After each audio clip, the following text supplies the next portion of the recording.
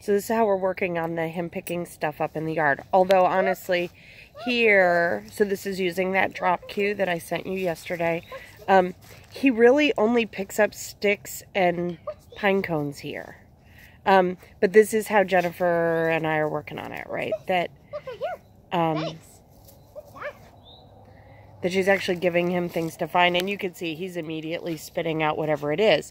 So, for example, practically, if you're out in the yard and you see him chewing on something and you use this drop cue, then even if it just gets you to get him to move away from whatever it is so that you can see what it is, that's a win. And I will say that one of the things that I would recommend is he does like to have something in his mouth.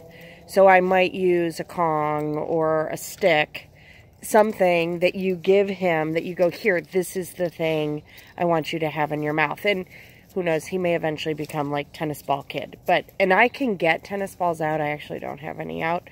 And see if we can get him. But that's like that one, he's just picked up a stick and now he's picking up another stick, right? So not anything that's going to hurt him, not anything dangerous. Totally fine if he wants to chew on it. And better than chewing on the human. And you can see he's getting big.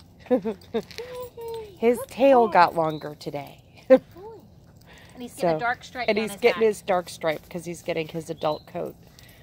So he's not going to be such a fuzzy wuzzy. Do you have something? Mr. Banks? Mr. Banks.